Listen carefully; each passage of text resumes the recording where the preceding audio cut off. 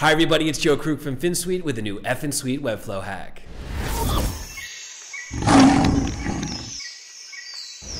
In this hack, we learn how to create a pricing calculator with radio buttons and a Webflow form. We'll be adding radio buttons to our form, applying values to those radio buttons, and then adding up a total value on the web page based on which radios are selected. We'll also be submitting this value through with the form. Let's jump in and see how it works. We're in the live example and we have two radio groups here on the page. We have our branding radio group, we have our development radio group. We're going to be adding these two group values together and displaying it right here. Watch when I go and select service 1 or service 3 or service 4 that this added value is updating based on what I have selected here. And when I go and choose a development service on top of my design service, it will add on top of that value.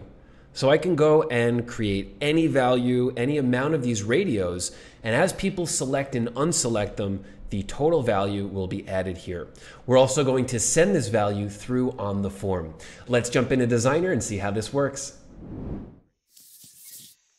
We're in Designer, we have a Webflow native form on the page. We're using a form because we need access to these radio buttons. We are using native Webflow radios here. And we have two different groups. Before I get into the classes, let's just make sure that we have our group set up. Very important for this. A group only allows you to select one radio within the group. So this is our branding group, and you can see as I select any one of these, the other one is unselected. Same with development. They're two different groups. And we're doing that natively in Webflow with the group name. Group name branding, group name branding, group name branding, and so on. When we go to development, we are using development here. So these are all part of the same group in development, part of the same group in branding. This is important when we get to the custom JavaScript. Now let's get into the classes. We have our Hack 43 radio label, which is the most important class and also a very important part of the UI. You can see here that we have a padding of 35 pixels and a negative 30 pixel margin. The reason we're doing this is to expand the total click target area for this radio. By default, when we go and drag this into our project, this is what it looks like. We have the radio separated from this radio button. If the user were to click outside of these two click targets, it's not going to click on the radio. So to better situate ourselves for the user to always select correctly, we are applying these styles. And you can see when I go and apply this correctly that we have our label now expanding the entire size of this clickable target and more specifically over this radio input. This is important because we need to trigger just one class to then go add up our values. So anytime somebody is clicking the radio label, it's also clicking that radio button, and that means we can go and add our values. So we have this class, the UI is important. Let's go on to the next class of Hack 43 added value. This is where we will be adding the total value of the selected radios. So it is saying, hey, added value, go where this text element is. And the last class is inside this HTML embed. It is a hidden field that we will be passing that total value to. So it is hidden. We have a class of Hack43 send value. And in JavaScript, we are going to generate this value attribute with the total added value. If you are not interested in submitting the total value through the form, you do not need this. You can go ahead and remove it. If you do want to add the total value to the form submission, you can use that. Excellent.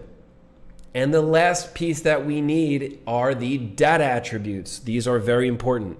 Here we have an add value of 0, which is essentially a reset button for our radios. We have added add value 100, add value 400, and you guessed it, the value is the number that we want to add up by, and the name is add value. We are using this for every single one of these. Every single one has its unique value attached to it. Please know that these data attributes are applied to the actual radio button. This is the custom input attributes. This is not the radio label. So we have it on the button. It has our value. And another thing to note, that when we have a value with a comma or a period, when we have it with a comma, we don't want to add that comma in there. We're just going to input the full number. Excellent. Okay, that's all we need inside Designer. Let's get into custom code and see how this JavaScript works. Let's break down this code line by line. Before the closing body tag, we're going to insert our script. The very first thing that we're going to do is run a click function on our Hack43 radio label. Hack43 radio label is our official click target for our radio button. When this label is clicked, the radio will be selected. So when it's clicked, we're going to then run our function to add to our sum input. We are going to first declare our sum variable. We're not doing anything with it just yet. We're just saying there is something called sum, and later on in the code, we will do something with this thing called sum. And let's start doing that by running an if statement. The if statement is going to check if the branding group was selected or if the development group was selected. So if we have the checkbox, if we have the radio button selected from the branding group, go ahead and run this line. Else, in this case, if the name equals development, then we are going to run this line. Why are we checking if we're clicking on the branding group or the development group? With radios, we only have one option to choose per group. So if I choose something from the branding group, the first thing we're going to do is look to see if something was selected from the development group. If there is a value from the development group, then we'll add that branding value to the development group. If there is nothing selected from the development group, then we're just displaying what was selected in the branding group. And the same exact opposite goes for the development group in this else. When we click the development group, we're checking, is the branding group selected? If yes, let's add it to that branding group. If no, let's just display the development selection alone. Let's get into the code and get to the specifics, try to make some sense of this. Okay, if this, the Hack43 radio label, previous is going to be targeting our radio input, what we have that data attribute on, is name equals branding. So if we have our radio label inside the branding group, we're going to now use our sum variable. We're going to format it to a number and target this attribute add value. So in this, we are targeting our name equals branding. We're going to find the data attribute of add value, and we are going to get that value of that radio. We're then going to add that value from that radio to our development group selected option.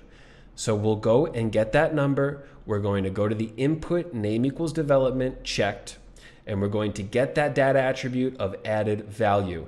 And then we add whatever was selected in branding to the existing development selection.